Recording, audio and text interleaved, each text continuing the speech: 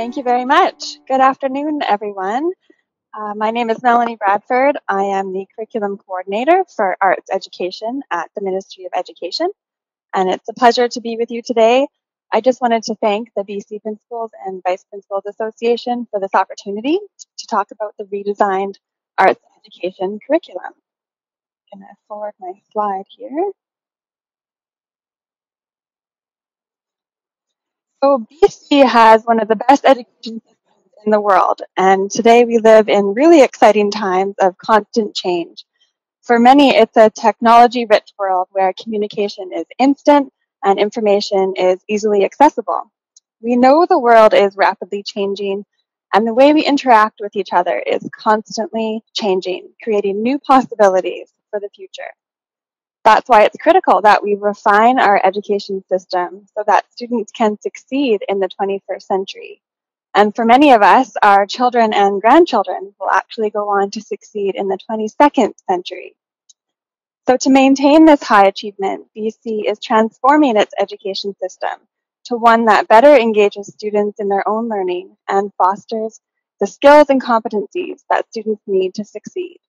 One focus for this transformation is on the curriculum and changing it so that it enables and supports personalized learning through quality teaching and learning, flexibility and choice, and maintaining high standards.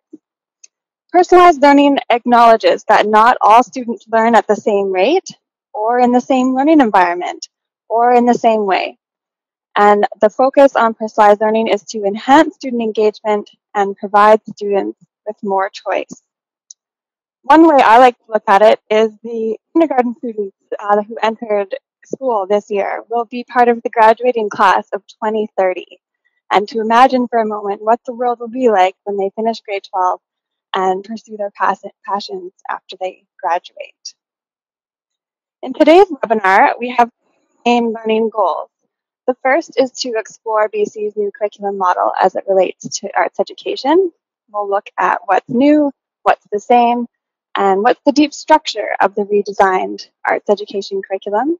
We'll also look at the First Peoples' perspectives and worldviews and how they are incorporated into the arts curriculum. Second, we're going to learn about BC's new arts education courses for grades 10 through 12.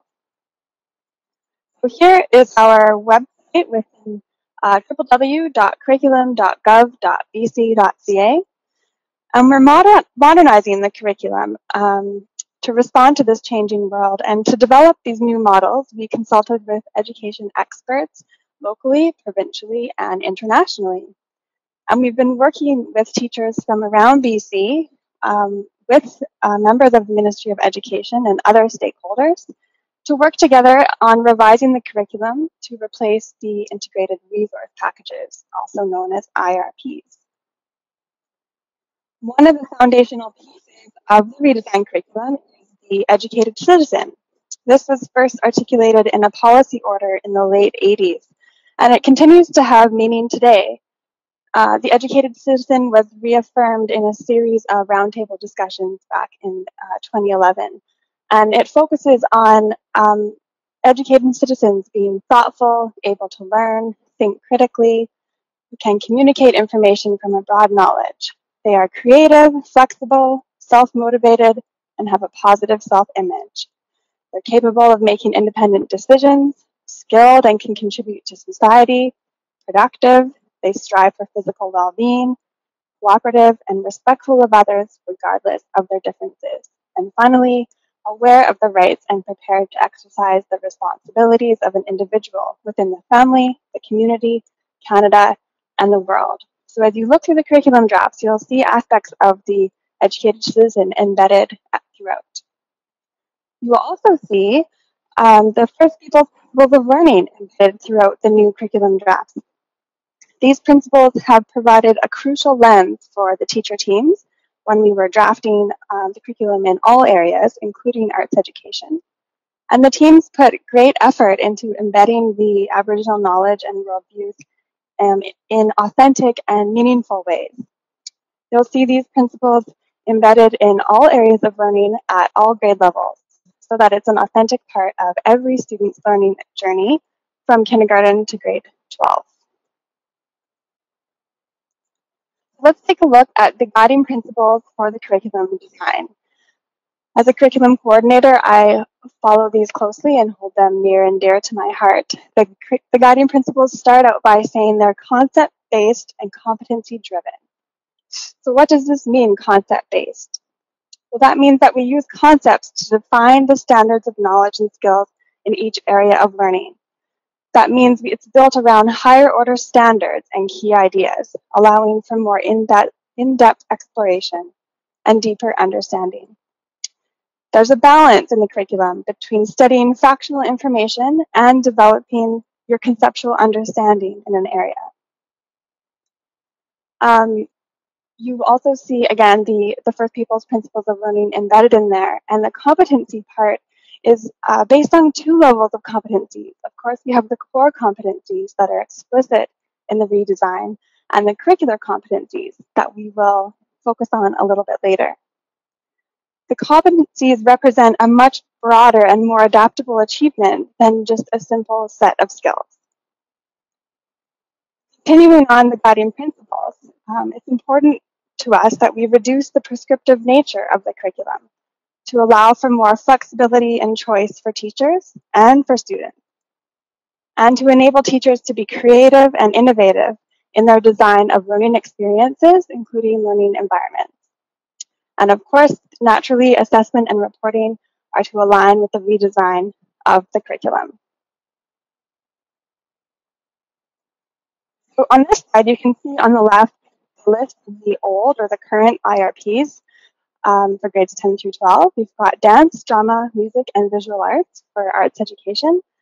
And we've moved towards a redesigned curriculum model that is much easier to find information and to pull up different aspects based on what you need.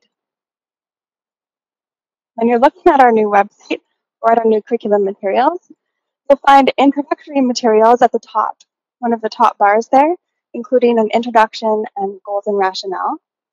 The core competencies are represented by the triangles in different colors on our website. The big ideas are there in those big circles.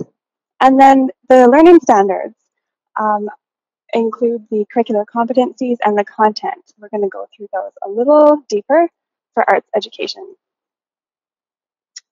I would encourage you to look at the introduction and the goals and rationale for arts education, because the team took a lot of time to write about the rationale for arts education and why it benefits all students and contributes to their development as a well-rounded and educated citizen. So if you're looking for more information, I encourage you to look at that toolbar there. My team of great teachers also wrote the arts education curriculum goals, and we spent a great amount of time working through these as well to make them as articulate and concise as possible. The expectation for students in arts education is to develop aesthetically through the core disciplines of dance, drama, music, and visual arts, as well as through interdisciplinary forms. So you'll see courses like media arts and musical theater. Students are expected to investigate artistic elements and processes through the artistic habits of mind to understand connections between the arts and human experience. They are to create and respond to works of art using inquiry, critical thinking, and problem-solving skills to deepen their awareness of self, others, and the world. Two more goals here for arts education. Students are expected to recognize the value of a variety of cultural perspectives and explore contemporary and historical art forms from their own identity and cultural heritage, as well as those from others.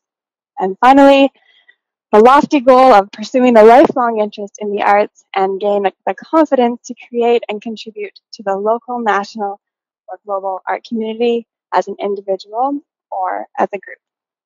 All those that information and those goals are available on our website, and I encourage you to read them and send us any feedback.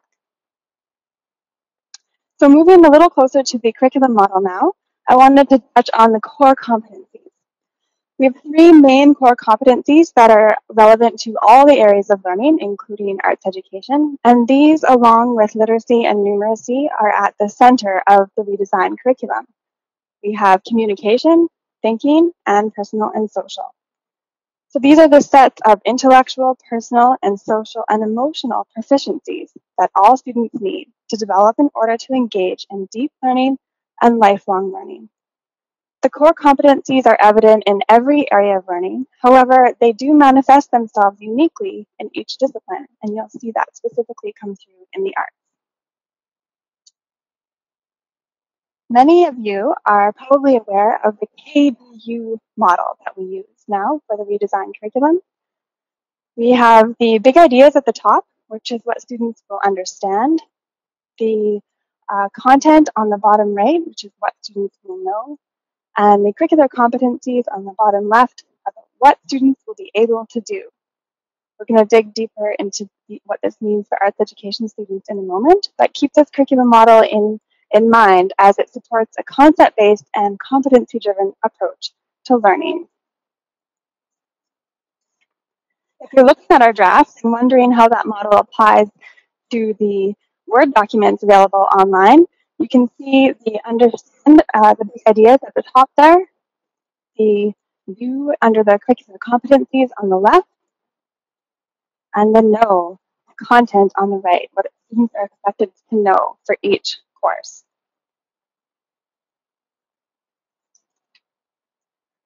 So let's take some time to dig a little deeper into the model. Here are the big ideas. These are the generalizations, principles, and key concepts that are important for an area of learning. They're also incredibly difficult and wonderful to write because they really make you think hard about what's important for students to understand. They reflect the understand component of the KDU model. So here for Musical Theater 12, we have a couple examples, such as musical theater is informed by the history, culture, community, and value system in which it exists. And you'll see these big ideas apply to different courses in the arts, as well as across all areas of learning, such as science, English language arts, social studies, and many others. Here are the curricular competencies. So remember, these are the skills, strategies, and processes that students develop over time. This reflects the doing in the redesigned curriculum model. For arts education, I have an example here from instrumental music. And in arts, we decided to use the artistic habits of mind to organize our curricular competencies. So this is new for the K-12 curriculum in the arts. The artistic habits of mind that we've decided to use are exploring and creating, reasoning and reflecting, communicating and documenting, and then for grades 10 through 12, we added connecting and expanding. So for kindergarten to grade 9, you'll see the top three, and then we expanded that to connecting and expanding for grades 10, 11, and 12.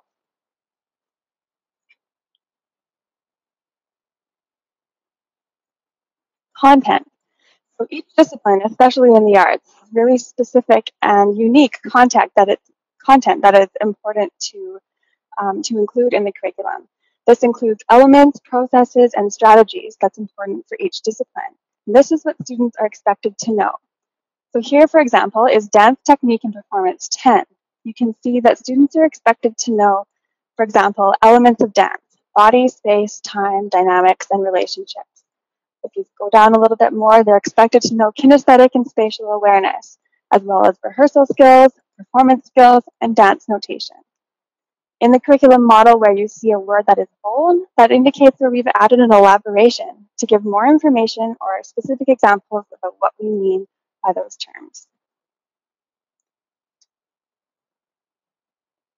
So let's look at arts education as a whole and talk about what's new and what's the same. First, from kindergarten to grade 9, we have a unified kindergarten to grade 8 curriculum for dance, drama, music, and visual arts, and this was mandated in 2016. In grade 9, we took a very interesting and unique approach to provide options for schools and students. We have a grade 9 unified curriculum, as well as a discipline-specific curriculum to support the variety of school structures. For example, you could have kind of a general Arts Education 9 program at your school, or you could have a specific Music 9 or Visual Arts 9 course at your school. For grades 10 through 12, for what's new, my team worked incredibly hard on redesigning 58 courses in grades 10, 11, and 12, all of which are discipline specific. And this includes 22 new courses, all of which are posted online for feedback, and we would love to get your feedback on it. As I mentioned earlier, the artistic habits of mind serve as organizers for the curricular competencies from kindergarten to grade 12. You'll also see an increased flexibility and space for teacher innovation, student passions, and greater depth of study in all 4 areas, with a strong focus on inquiry and project-based hands-on learning experiences for students and interdisciplinary approaches and opportunities. In terms of what's the same, you will still see content relating to each specific discipline: dance, drama, music, and visual arts. This will include the elements and processes, skills, and techniques that are essential for all of those areas. You will still see very rigorous learning standards in each discipline and a focus on the creative and artistic processes with discipline-specific language in each course. There are still connections between grades and across the areas of learning to support multi-year program models, and you will see a strong emphasis in the STEM in every course on the engagement of students in creative processes. So I've given you a lot of information so far. I just wanted to stop and take a moment to reflect on the information in this presentation. Just take a moment and write down or think about something so far that you've learned, and something that you already knew, and something that you want to know more about. So something you've learned about the arts education curriculum, something you already knew and could perhaps share with a colleague, and something you want to know more about as we continue the presentation. Just going to give you a minute here to think about that, think about all the slides and all the information we just covered. Okay, hopefully you can answer one of those questions. One of the most popular questions I get as the Arts Education Coordinator is, how are the core competencies and Aboriginal perspectives embedded into the arts curriculum? Because at first glance, you might not quite see how it all comes together. So I did a very quick analysis here of Drama 10 and identified with the triangles where some linkages to the core competencies.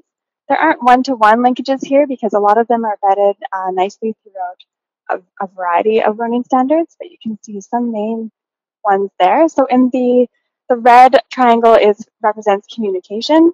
The green one is the personal and social core competency, and the blue one is the thinking core competency. You can see those across Drama 10 here. The yellow highlights represent ways and areas where the Aboriginal perspectives and worldviews have been embedded throughout the course.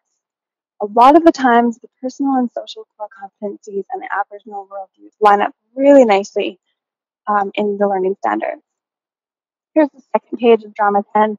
You can see that it's coming out quite nicely in terms of representing the core competencies. And in many areas, you'll see elaborations that explain further the connection to the First Peoples perspectives.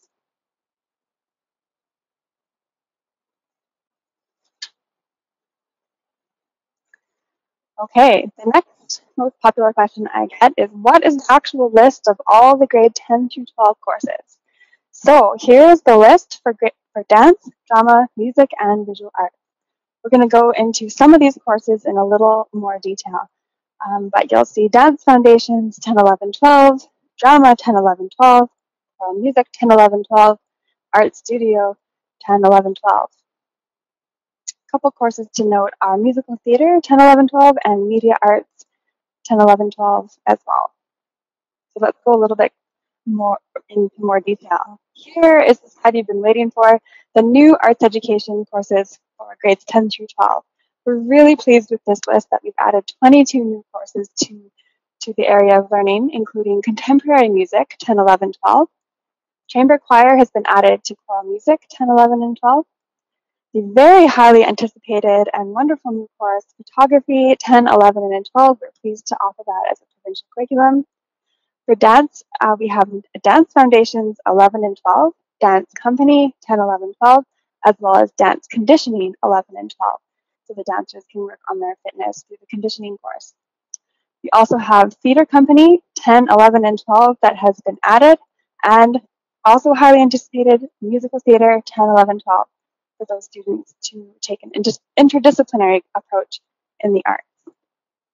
Some of these courses were previously BAA courses, the Board Authority Authorized courses, and now they, as I mentioned, have been changed to provincial level curriculum. So we'll just take a quick glance at each discipline. On the left side, you can see the old or the current IOP for dance. So we have Dance 10 has now been, the name has changed to Dance Foundations, and the 11 and 12 have been added. We still have choreography 10, 11, and 12, but of course it's been updated for the new curriculum model. Dance Company is new. Dance Technique the word technique has been added to the course title there, and Dance Conditioning is new for grades 11 and 12. For drama, drama 10, 11, and 12 are still in place, and aspects of theater performance are now in the drama 11 and 12 curriculum. The same goes for theater production. 10, 11, and 12 remains in place, but of course redesigned. And technical theater and theater management, you'll see some of those concepts in the theater production course. We have the new theater company. Film and television remains in place, as well as directing and script development 11 and 12, and the new musical theater course for 10, 11, and 12. For music, as I mentioned earlier, chamber choir has been added. Choral music includes concert choir, chamber choir, and vocal jazz. It's important to note for instrumental music, 10, 11, and 12, this includes concert band, orchestra, jazz band, and guitar, and each of those courses do have their own course code. We've added contemporary music, 10, 11, and 12, and composition and technology is now called composition and production for 11 and 12. In visual arts, you will see Art Foundations renamed to Art Studio 10, 11, and 12. Ceramics and Sculpture is now Sculpture 10, 11, and 12. And you will see the materials and processes of ceramics embedded into the sculpture course. Drawing and painting remains the same, and photography has been added, as I mentioned. Printmaking and graphic design has been renamed to Graphic Arts 11 and 12. And under the arts education umbrella, we have media arts 10, 11, and 12. And there is also a media design course for grades 10, 11, and 12 in the applied design, skills, and technologies area of learning. So you'll see 6 courses there for media arts and media design. If you need more information about these courses, I encourage you to look at the BC Curriculum Comparison Guide. This was released by the Ministry of Education in July. And this provides a detailed information about what the existing IRPs are or were, and how that lines up with the new curriculum. So we've done the matching for you, and you can see the old and the new. And in addition to that, we have provided kind of a general overview of each course. You can see what the new course entails. Again, that document is available on the ministry's website in all the areas of learning, not just arts education. So in terms of next steps, starting now, the fall 2017, until the early spring, we are bringing our teacher teams back together and having curriculum team meetings, which we're really excited about. As a team, we will be reviewing and analyzing all the feedback we've received on the curriculum drafts, and I really strongly encourage you to send in any feedback you have, because we do look through everything. We will then revise and edit the curriculum drafts based on the feedback that we've received and translate those in drafts into French. In the spring of 2018, we will post the final curricula on the ministry website, and in July, the grade 10 to 12 curriculum will be ready for use in the 2018-19 school year. Just looking at the time here, I only have one more slide. If you need more information or any support materials, we do have a lot of great information on the ministry's website with resources and links with some videos about the curriculum model, as well as instructional samples on how all teachers have used and applied the new curriculum in their classroom. TeachBC is also a great resource for instructional materials made by teachers. So that's the end of my presentation. Here's our website and our email address, curriculum@gov.bc.ca. You're more than welcome to email us any feedback about the curriculum. We look forward to hearing from you. Thank you. All right, well, thank you so much, Melanie, for giving us that very comprehensive overview on arts education. And so just a couple of questions before we close. First off, just a comment. So gratified to see that what would have probably been board-approved courses in a number of districts are now part of the curriculum, particularly in those areas that were 10 to 12, where there's a number of, I was thinking more of sort of the theater arts programming that has been done, so I know that will be well received in schools. One of the interesting pieces, and I'll say this on behalf of sort of elementary and middle school principals as well too, is that often teachers at that level are generalists and don't have a lot of training or expertise in art education. And so I'm just wondering what type of supports and resources would you recommend to ensure that teachers are able to deliver a quality arts program at the elementary and middle level? Yeah, I know that's a great question, and we're happy as well to see these courses become provincial curriculum. One of the ways that will support the different teaching scenarios is through the instructional samples that our teachers are working on and will be providing based on their experiences in the classrooms across British Columbia, whether they're in Metro Vancouver or up north or in a rural community. So I think really through those instructional samples made by teachers for teachers, that will help give teachers examples and ideas of how they can help their students succeed with this new curriculum. All right, thank you. So I noticed you made mention of the educated citizen that's in the School Act, that definition, which I think is held up well since it was originally written in the 80s, and also talked about the principles of learning. But I was quite curious about the habits of mind approach, the artistic habits of mind, and wondering if you could talk a little bit more about that. Sure, yes. So the artistic habits of mind came out of research out of Harvard University, and it looked at the way arts teachers are setting up their curriculum and their classrooms to teach students, and then through research and evidence-based approach looked at what the students are actually learning. And what they found was these artistic habits of mind are transferable to all areas of learning and are really supported through the arts, through exploration and creativity and reflection and connecting and expanding these concepts that you would learn in the arts or in your math class, but through the arts. And so that's where that came from, through research and a literature review.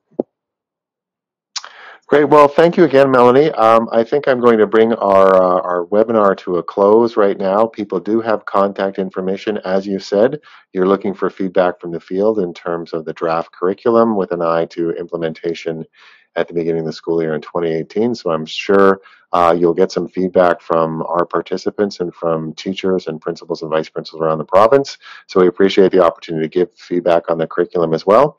And also just to thank you for making time for us today. I think as we move forward on this transformation agenda and with an ambitious curriculum, I know it's important that we continue the conversation and the partnership back and forth about how we can best serve students as we work through this new curriculum. So thank you again for making some time for us today.